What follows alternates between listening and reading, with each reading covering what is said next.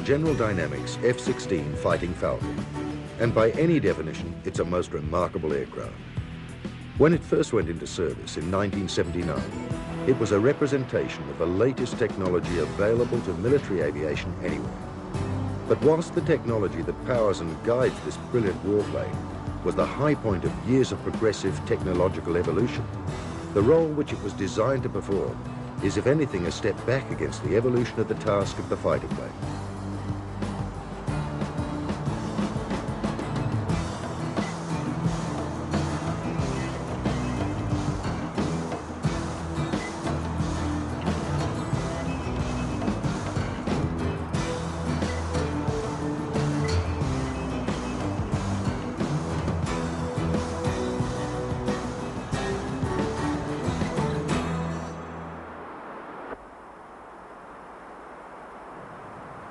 In fact, the pilot that flies this F-16 has less in common with most of his modern-day counterparts than he does with this man. Because both fly aircraft that excel in a dogfighting combat between two fighter aircraft, yet both planes are capable of a ground attack role. When America entered the Second World War, it encountered Axis planes like the German Focke-Wulf 190 and the Japanese Zero. Light and extremely agile, they proved difficult to deal with. But the high point of the American counter to the Axis dogfighters was undoubtedly the P-51 Mustang, originally conceived to fill a British requirement. The P-51 evolved into a long-range, heavily armed, high-performance fighter that could meet the challenge in both the European and Pacific theaters.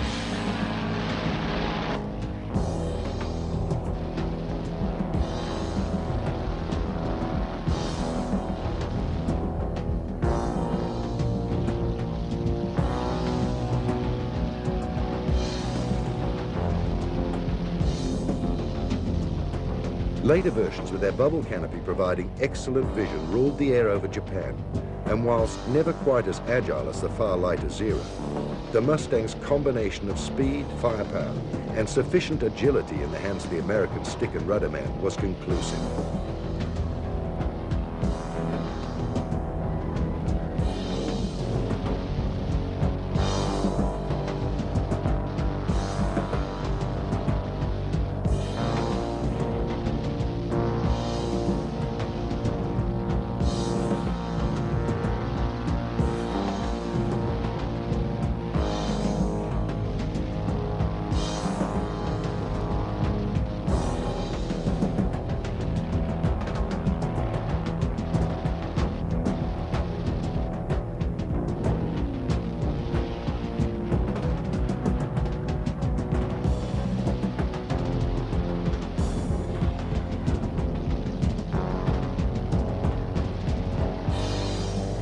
But long before the war was over, America, like other nations in the conflict, was experimenting with jet power.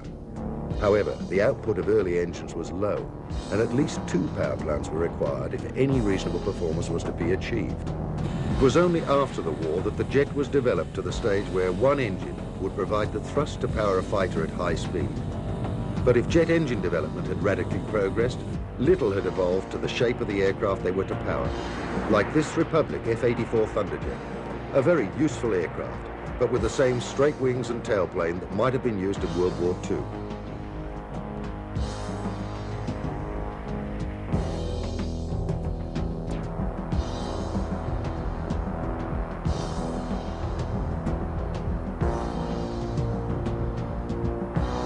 The North American Aviation Company, which also designed the Mustang, did, on the other hand, offer a new silhouette. They had studied information captured from the Germans at the end of the war and deduced that a swept-back swing surface would provide an aircraft with extra speed and still give good stability.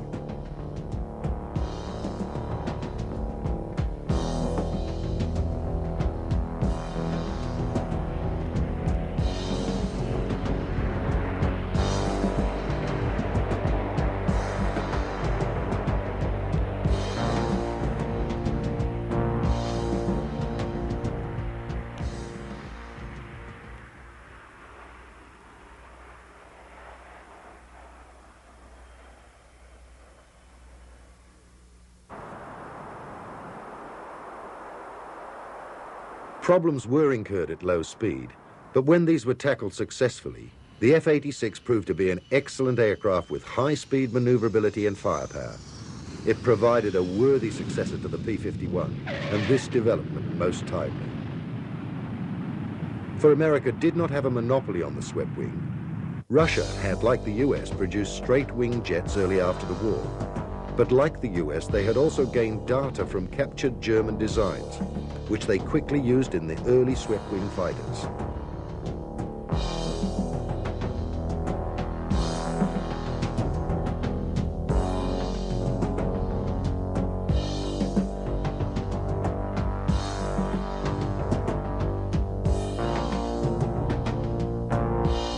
The most infamous of these was the MiG-15, which shocked the West out of its complacency when it first appeared over Korea in 1950. The 10-to-1 kill ratio that American aviators claimed over MiGs during Korean dogfights was also very much due to the skill of its pilots.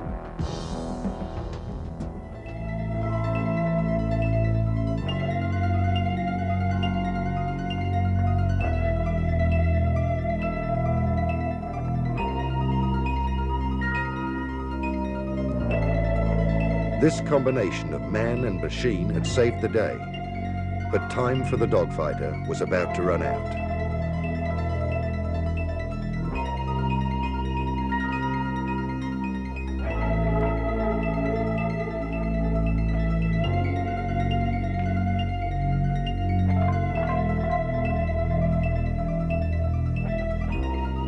During the early 50s and the Cold War, America considered the role of its fighter aircraft to be that of destroying long-range Russian bombers which threatened nuclear attack.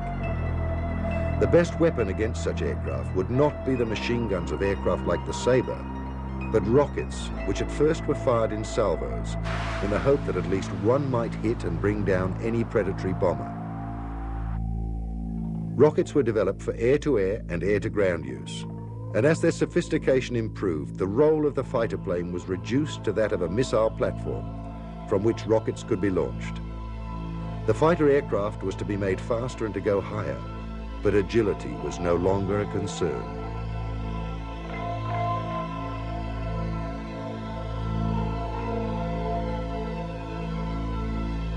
By the middle 60s, the US was committing air power to the Southeast Asian conflict. And whilst its fighter bombers were effective in the ground attack role, they were not dogfighters.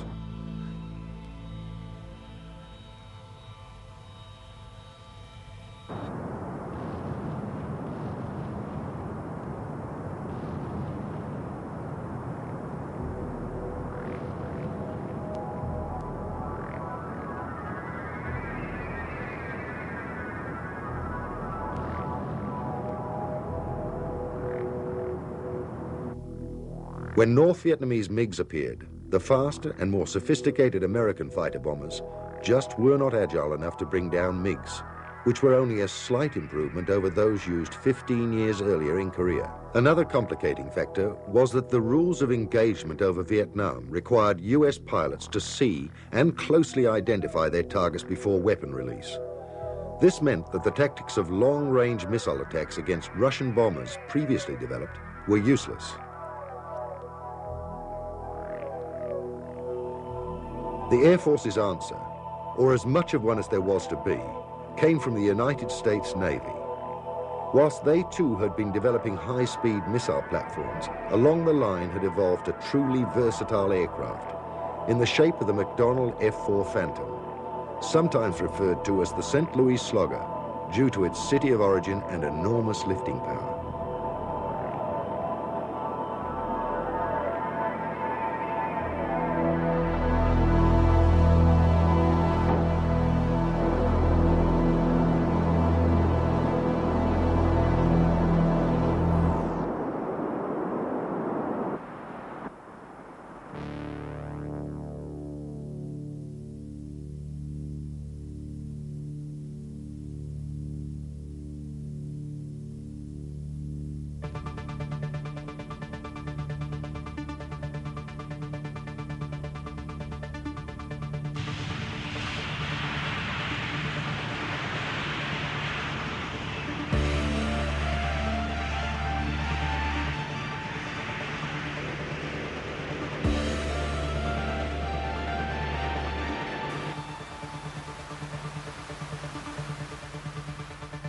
This aircraft was never a true dogfighter, but its very high speed, together with a degree of maneuverability, was in some ways an answer to the MiG problem.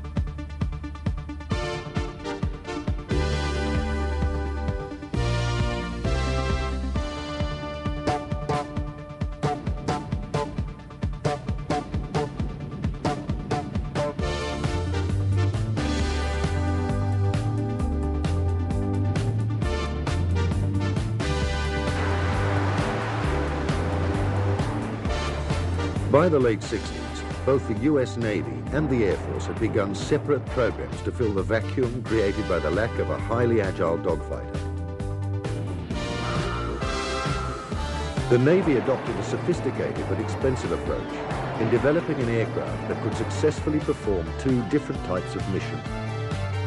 The Grumman F-14 Tomcat still retained a crew of two, but had variable swept wings which could be adjusted to suit the type of mission it was required to perform. With the wings swept back in a delta configuration, it was able to reach very high speeds and climb rapidly. With the wings set forward, it could achieve greater agility and, despite its considerable size, outmaneuvered much smaller aircraft.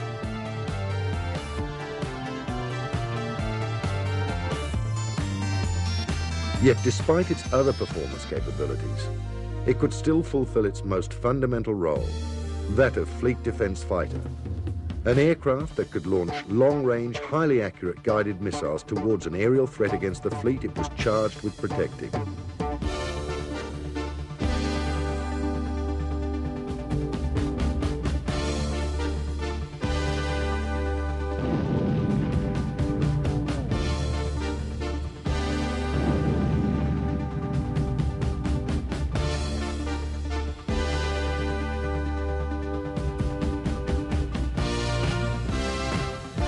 The Air Force, having a less diverse mission requirement, looked towards the fixed wing design offered by McDonnell Douglas in the F-15 Eagle. This single-seat high-performance fighter is without doubt the best dedicated dogfighter in service anywhere, but its cost prohibits its use in the sort of numbers that Eastern Bloc countries were known to be employing. Clearly, a need existed for an economical high-performance fighter that could be built in sufficient numbers to compete with the Soviet threat.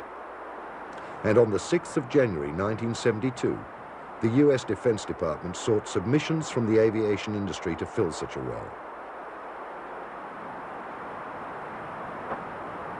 After submissions from 9 companies, the list was reduced to the designs offered by Northrop and General Dynamics. The design presented by Northrop, working in collaboration with McDonnell Douglas, was for a twin-engined lightweight fighter employing 2 separate tail fins, giving it an appearance not unlike the F-15, but somewhat smaller in size. The design was given the Air Force prefix YF-17, and an order for 2 prototypes was placed. The General Dynamics concept employed a single-engine design of the same type used in the twin-engined F-15 Eagle, thus offering the Air Force commonality of spare parts. But as many late Western designs had chosen to offer 2 power plants as a safeguard against engine failure, GD were waging an awful lot on the excellent reputation of the Pratt & Whitney F-100 engine. Nevertheless, an order for 2 prototypes, now designated YF-16, was placed. Completed in January '74, the first YF-16 was transported to Edwards Air Force Base, where on the 2nd of February, it commenced its first official flight, and a series of extensive tests in preparation for comparison with its competitor, the YF-17.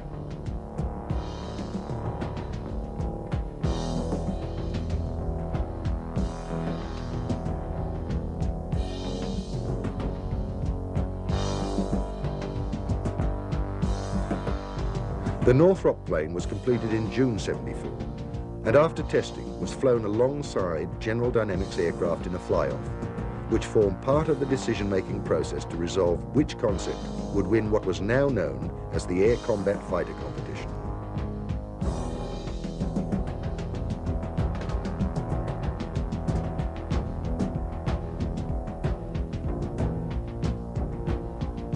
In the event, it was the overall performance of the F-16 prototypes that impressed the Defense Department the most.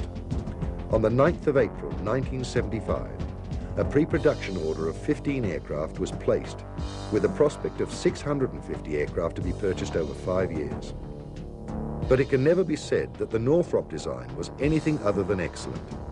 And after it was declined, McDonnell Douglas, the co-designers, continued its development until it evolved into the F-18 Hornet, now in service with the US Navy. Another development, which both manufacturers were aware of, was that aging F-104 starfighters, which equipped several European NATO air forces, would soon need to be replaced. And a substantial sale from this area as well would be the fighter deal of the century.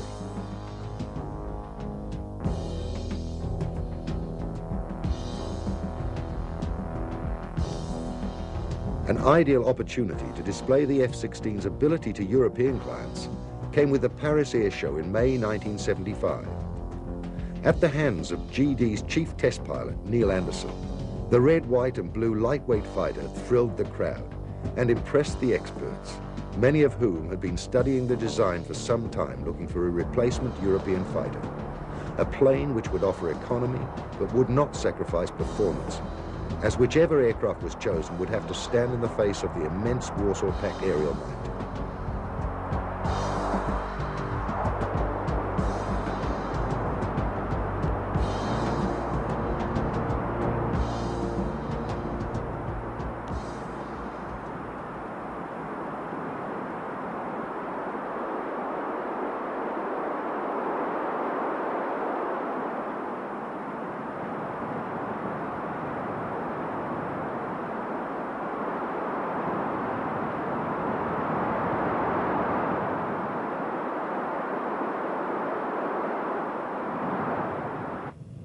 Despite the airshow performance, it's probable that 4 NATO air forces had already made up their minds about the F-16's suitability for Europe. And less than a month afterwards, a combined order for 306 aircraft was placed on a joint production basis, providing work for scores of manufacturers on both sides of the Atlantic.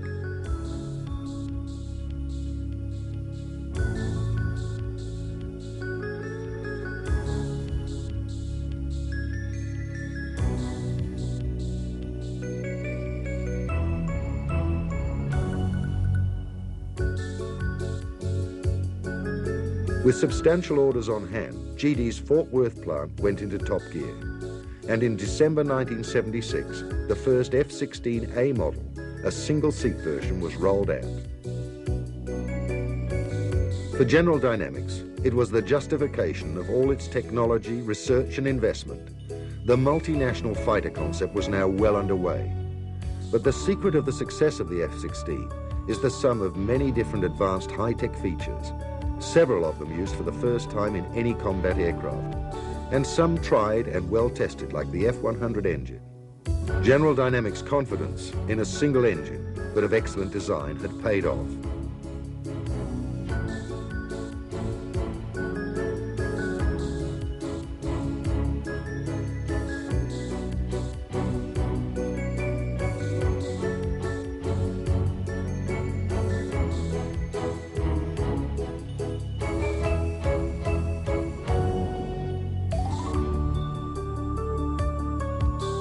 New and untried previously was a provision made to reduce the stress forces on pilots as their F-16s maneuvered. The pilot's seat was laid back at an angle of 30 degrees, in a similar position to this demonstrator. The effect is not only to reduce stress and fatigue, but it has often been said that it leaves pilots with the feeling that they are actually part of their aircraft. The cockpit layout was designed so that every piece of information is readily available.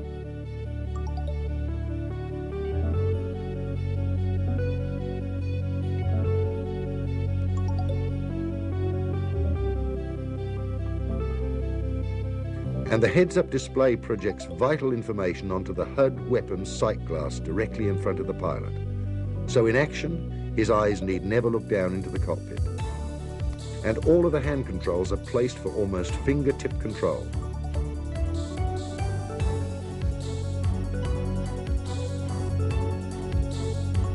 The F-16 also employs advanced radar for search, weapons control and guidance.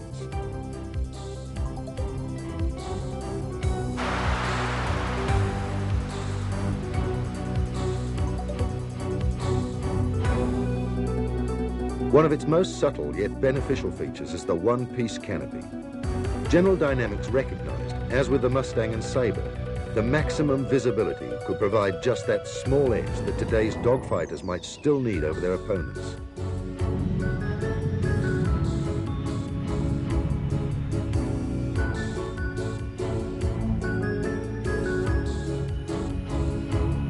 The four-body strake and the blending of the wing to the main fuselage, another major advance, provides added lift and greater lateral control.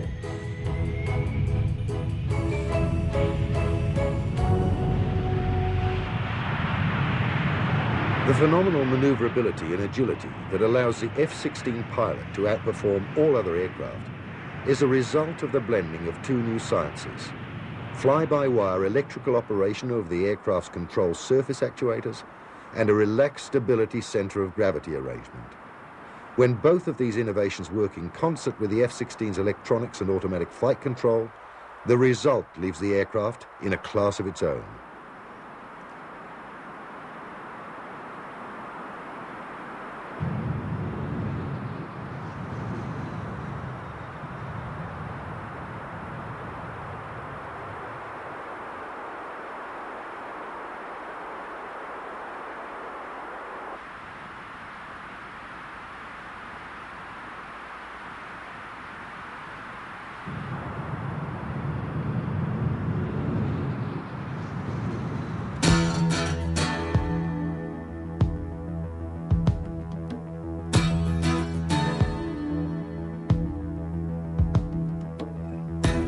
High turnaround speed is essential for any modern-day fighter. Its ability to land, refuel, and have minor repairs and rearm is fundamental to its effectiveness in combat. And GD's lightweight was designed with all this in mind.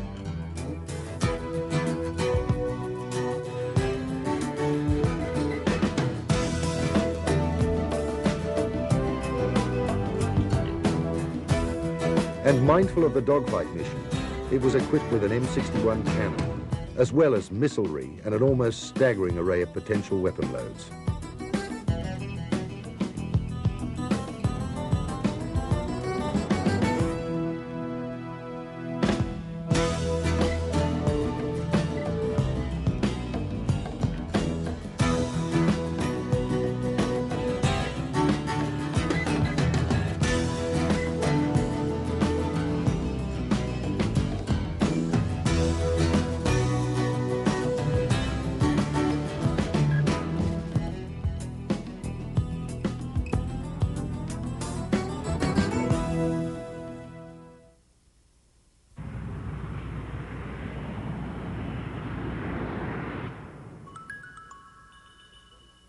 One thing the multinational fighter concept did mean was that the aviation industries of the four participating European nations would enjoy much of the benefit of the F-16's success through subcontracting, licensing, and ultimate assembly, even to the extent that 10% of the components of all US Air Force planes were to be produced in European factories, factories that would also enjoy the benefit of further sales to other nations.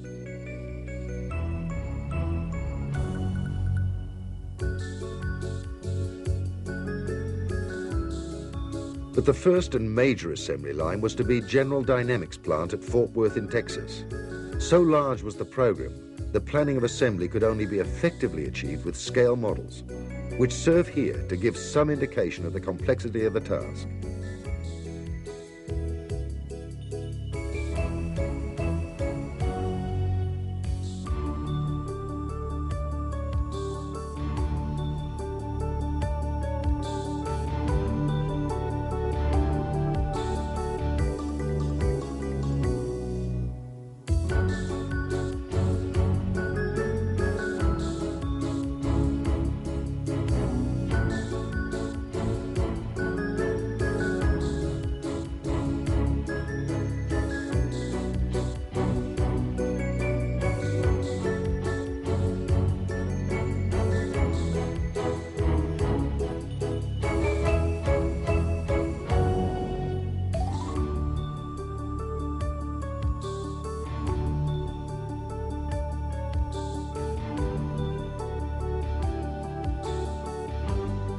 As production and assembly got underway at Fort Worth, manufacture of components allocated for European construction also got underway.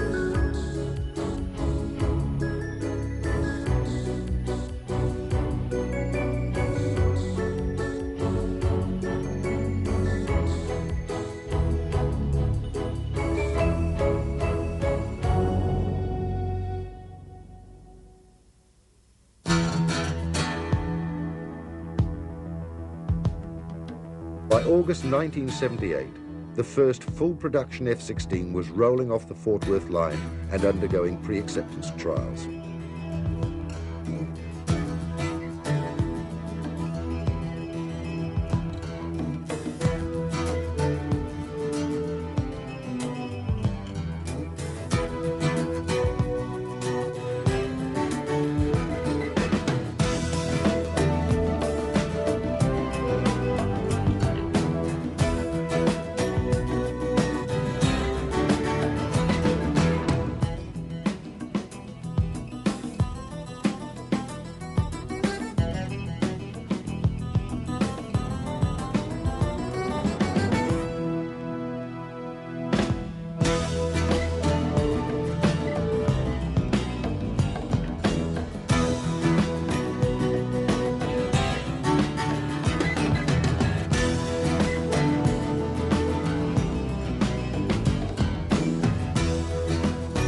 By January 1979, the United States Air Force took delivery of its first F-16, by now called the Fighting Falcon.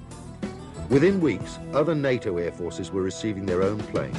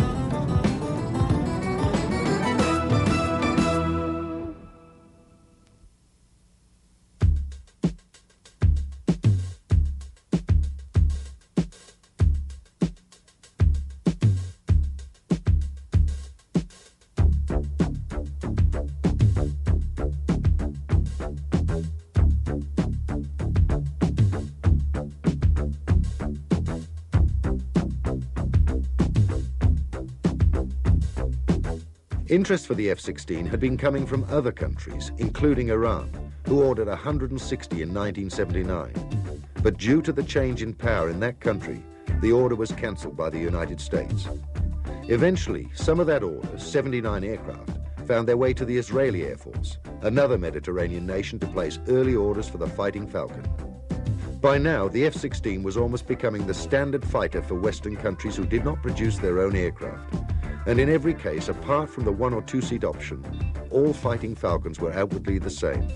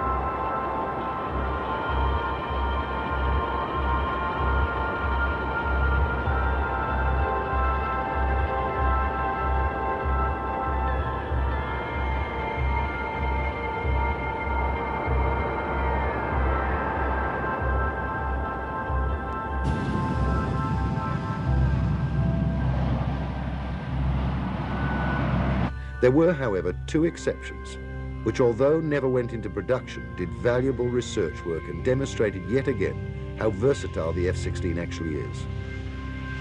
Following on from other tests, the Advanced Fighter Technology Integration, or AFTI modification, to a standard F-16 can be seen protruding from the lower portion of the jet intake of this aircraft, like 2 large fins almost touching the runway.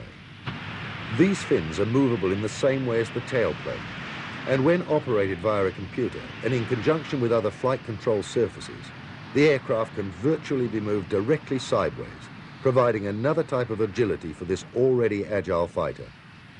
But the concept was purely experimental and is not likely to go into production, although the information gained will almost certainly be useful in later generations of fighter aircraft.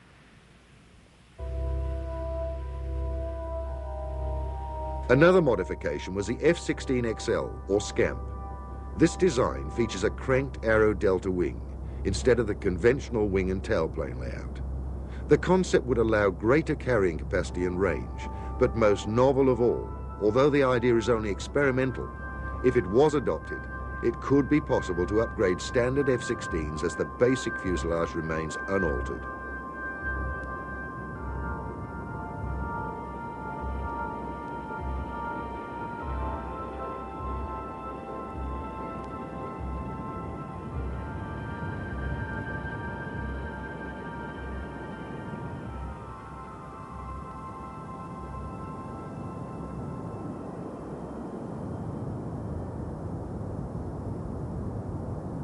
Hill Air Force Base, Utah, home of the 388th Tactical Fighter Wing. The first to use Fighting Falcons. At exercise time, it's a very busy place.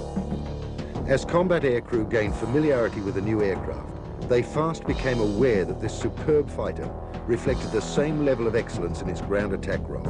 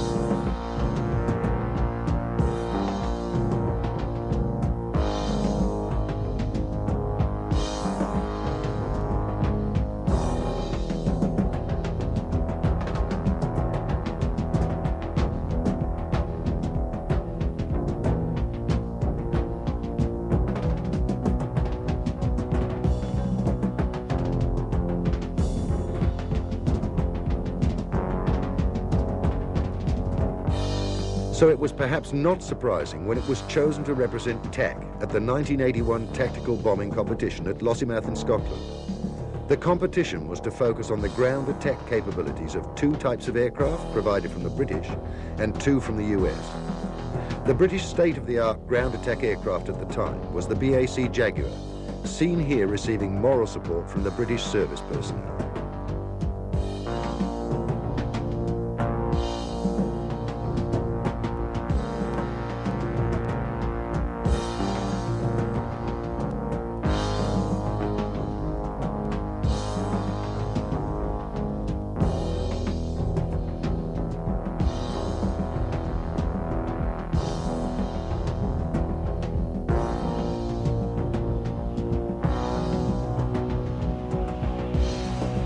The F-111 swing-wing tactical bomber, which came from the same stable as the F-16 and saw service in Vietnam, would also be a contender.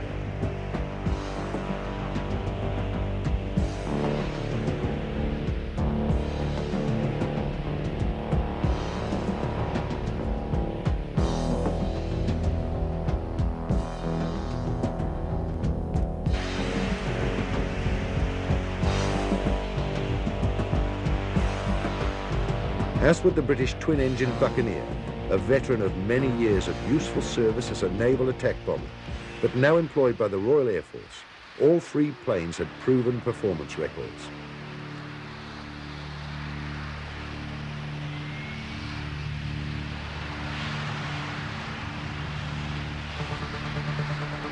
But the unknown ingredient was the newcomer.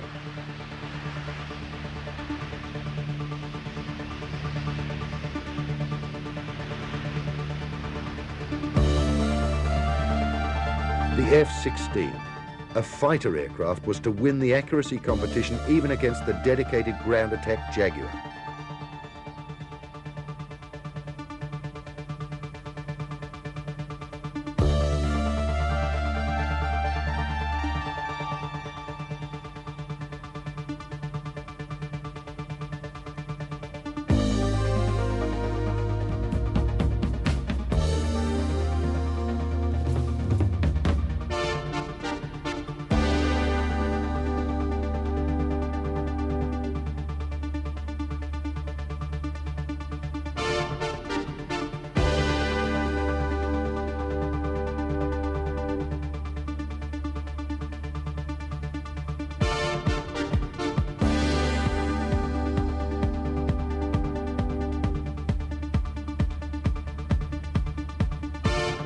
But the competition is not just one of bombing accuracy. It involves all aspects of combat readiness and effectiveness: navigation, aircraft turnaround, pilot skills, and tactics. In all aspects, the F-16 team was to acquit itself with breathtaking effectiveness.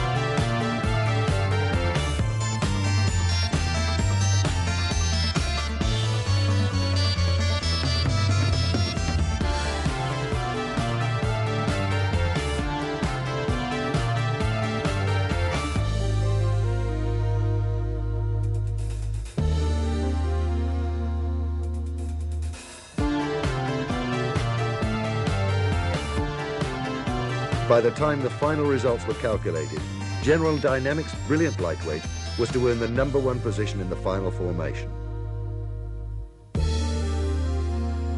However, the success of the F-16 at Lossiemouth should not have come as a complete surprise, because not 10 days earlier, its bombing potential had been demonstrated to the world, when with devastating accuracy, Israeli Air Force F-16s destroyed the Iraqi nuclear power plant at Ozark near Baghdad.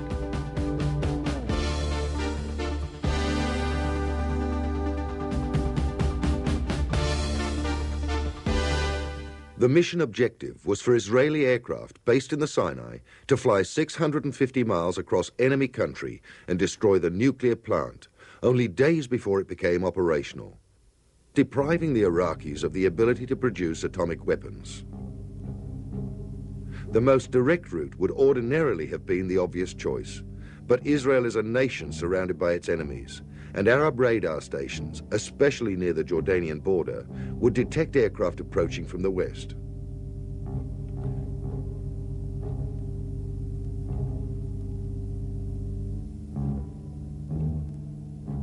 Taking a long curved route further to the south may have been possible, but for the fact that American AWAC aircraft based in Saudi Arabia might possibly have detected unexpected aerial activity, even over such long distances.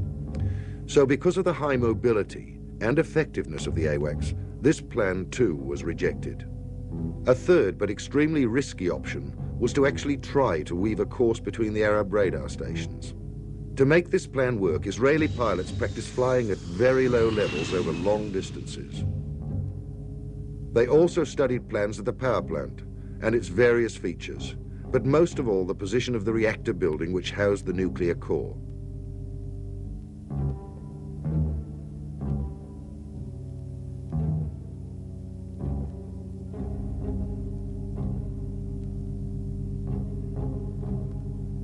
Ever since the raid took place, a question has remained about the type of weapon that the IAF used. Because when they did strike, it was with such accuracy that some observers believed they used laser-guided bombs, similar to this type developed by the United States. You can see here from this test how the bomb constantly adjusts itself in flight until it finds its target. Israel is thought to have developed its own guided bombs, but it still insists to this day it only used conventional 2,000-pound iron bombs, and that the incredible precision is due to the F-16 and the constant training of their pilots. Late in the afternoon of the raid, 6 Israeli F-15 Eagles, acting as fighter escort for 8 F-16s chosen for the raid, took to the air over Sinai. Flying low, they skirted the southern tip of Jordan, keeping total radio silence, and relying entirely upon their training and sheer courage as they flew at hilltop altitude. It has been suggested that at one point the mission was actually challenged by Arab ground control, and that by speaking in Arabic, an Israeli pilot convinced the radar operator that this was actually a Jordanian training flight.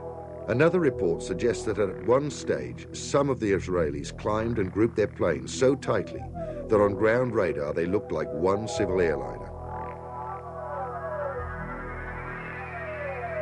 It is also thought that at least one F-16 was a 2-seat B model, which carried a cameraman to record the attack.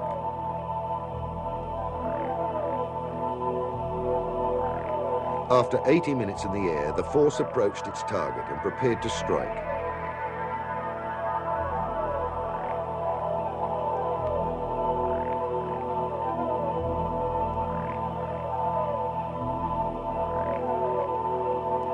The F-15s peeled off to give fighter cover, should it be needed, and the F-16s climbed before diving to attack.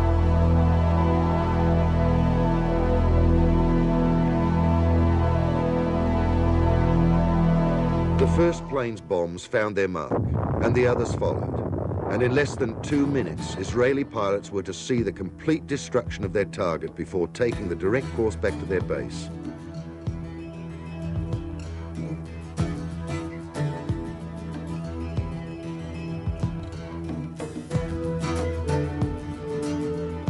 But if the Baghdad raid was to prove the F-16 a bomber in combat, a year later, when Syria threatened Israeli air power with surface-to-air missiles supported by late-model MiGs, Israeli F-16s were to demonstrate their fighter ability over the Bekaa Valley. Together with IAF Eagles and F-4s, they devastated Syrian fighters in classic dogfight situations.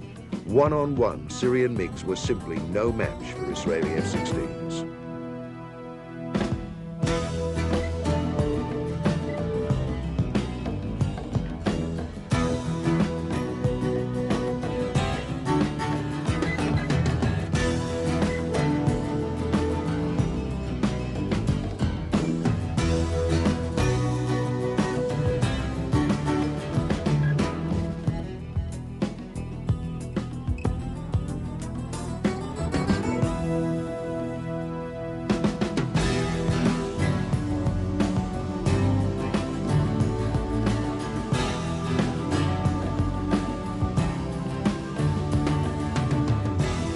Whether with the IAF in the Middle East, or with the US Air Force flying from bases at home or abroad, or in the hands of other NATO pilots, the Fighting Falcon has proved itself in vigorous exercise and in actual combat to be probably the greatest single advance in combat fighters since the arrival of the jet. This gun camera footage symbolizes all that the Fighting Falcon really stands for. An aircraft reverting back to the best traditions of the Mustang and the Sabre. But at the same time, the F-16 pilot is reminded of the awesome leaps in technology and that which he has at his disposal by the heads-up display constantly feeding him upgraded information, all to assist in the same basic aim the US sought in World War II and Korea. Air superiority over the enemy.